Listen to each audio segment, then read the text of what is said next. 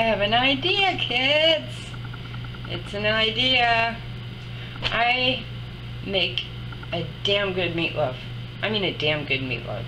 And I thought, why not cook meatloaf? Make a video. So, yeah, it's a combination of a recipe that I made up in my 20s and a recipe that my mom used to make. And it's just this really killer meatloaf. So let me show you how to do it. We got 2/3 of a cup of crimini mushrooms. We have about 2/3 of a cup each of celery and grated carrot. We have a 1/2 cup of red bell pepper. And about 2/3 of a cup of chopped green onion. We're also going to use a 1.5 cups of regular oatmeal and 2 eggs. You're also going to need a big old humongous bowl and some ketchup and some barbecue sauce. Yeah, I know my bottles of ketchup and barbecue sauce look funky. Deal with it. In the big bowl, I've put a pound of lean, extra lean ground pork and 2 pounds of 80% ground beef. Into this ground beef, I'm going to crack my 2 eggs.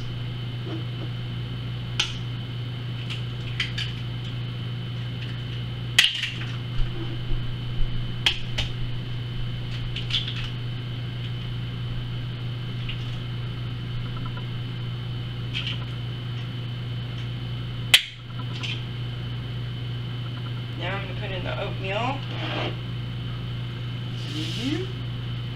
And I'm going to put in all the vegetables.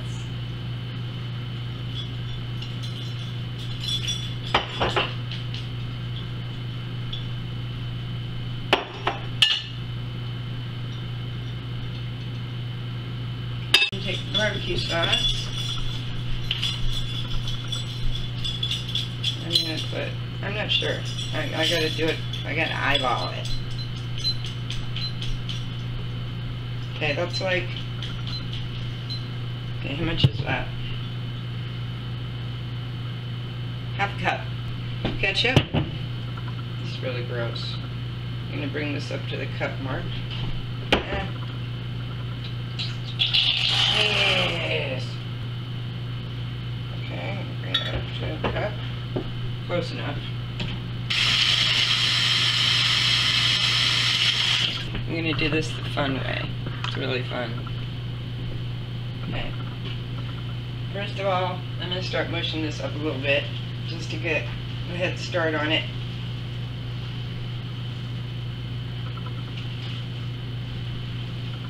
You have to get your hands in it. There's just no other way. If you wash your hands, it's nice, but you got to do it. Okay, so I got that kind of mixed in there a little bit.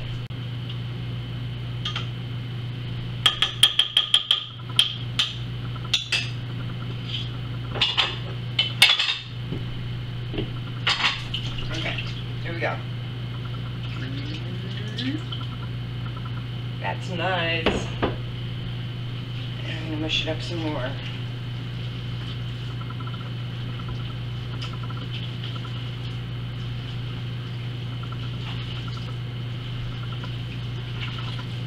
This is going to need a lot more oatmeal. I kind of guessed on the amount of oatmeal because I usually make a much smaller meatloaf. I'm making a giant meatloaf this time, so yeah, it's too wet. If it's too wet, add oatmeal. That's what I always say. Did I put it away? I put it away. Alright. So, what did I tell you before? I told you 1.5 cups. Wow, we probably need another 1.5 cups. I'm not kidding. Shoot. I really want to measure this for you so you know. Alright, I have a 1/3 cup measure that isn't all messed up. Alright, so let's see how much more we need. 1/3, 2/3, 3/3, 4/3. 5/3. That's about another 1.5 cups, which is all the oatmeal I have, so it better work. I think it's all the oatmeal I have. Ew! Don't jump out of the bowl. Oh shoot, I forgot the mushrooms. Oh, that's okay. I'll put them in a minute. Yeah, this is going to be fine. It's going to be fine. You can always add breadcrumbs too, which I might actually throw a few in there.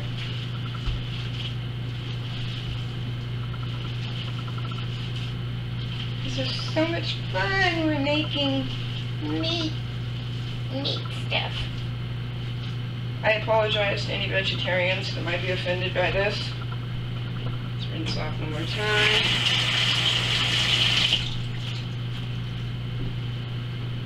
Throw in the mushrooms. The mushrooms, I guess, are going to absorb a little bit of that. Now, it's still a little wet. So, up here I have breadcrumbs. So, in addition to the 3 cups total of oatmeal, we're going to add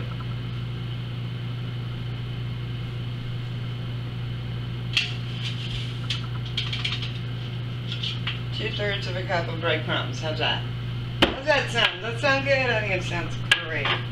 One more dive in here with my hands. Yeah, that's much. Oh my god. I dropped meat on the floor. So just squeeze it between your fingers till you're really positive that all the ingredients are well distributed. Well distributed. And then go up to the camera and show everybody how greasy gross your hands are. Alright, there we go. There's our meatloaf. Now we need bread pan. Okay, now my bread pan. Oh boy. I got enough meatloaf here for 2 of these. I'm going to preheat my oven to 375.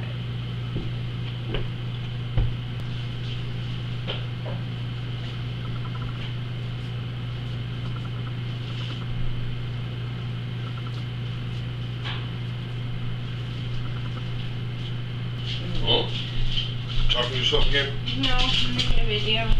Meatloaf video? Giant meatloaf. There's a giant meatloaf. Okay, so here's what I'm doing. I'm poking my fingers down the center of the meatloaf to make a trough for my special sauce. I put all my special sauce in the meatloaf. Hey, I emptied it, but there's still good stuff in there. Special sauce. Get in my frickin' way! I'm sorry.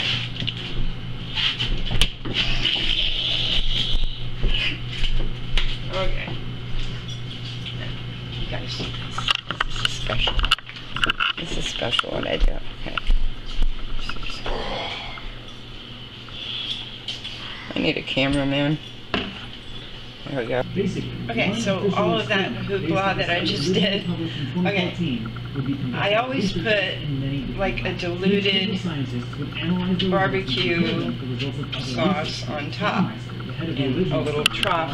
Like, see? I make a little trough. And then I put barbecue sauce in there. Well, I had used up all my barbecue sauce in the meatloaf, so I just put a little water in the bottle, got some more barbecue sauce out of there and put that on. Then I took a little French's mustard and just drizzled it diagonally in little stripes on the top. And then absent-mindedly, because I was paying attention to my roommate, I spread the mustard. It doesn't really matter, but now it's not as pretty, so whatever. And it's going in the oven. Wait, is this on? Yay! It's going in the oven. Especially in social psychology. Often sample sizes are small and the subjects are many university students, so results of studies don't necessarily apply to the whole population. It's also very difficult, if not impossible, to produce There we results go. of earlier research in other labs. Give it about an hour and Scientists who are just looking for the truth. a half, I'm guessing. Talking about ways to improve the situation. We'll see. That's what I'm going to set my timer for. We'll see. Results are analyzed and published. This could involve publishing more negative results from a study results. Hopefully, changes like these will end up with more reliable results. And better science. Thank you And for now, watching this episode of wow, Science you Talk. guys, I don't know what happened.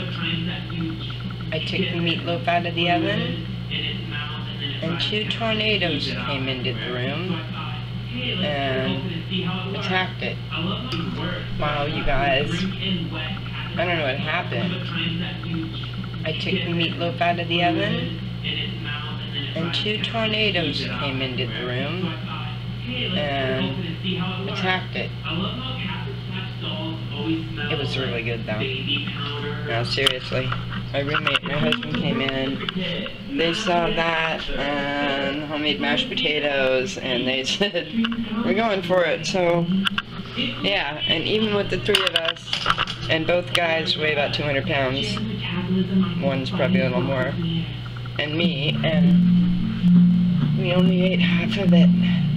So, goody goody leftovers, yay. So thanks for watching. Now you know how to make my magnificent meatloaf.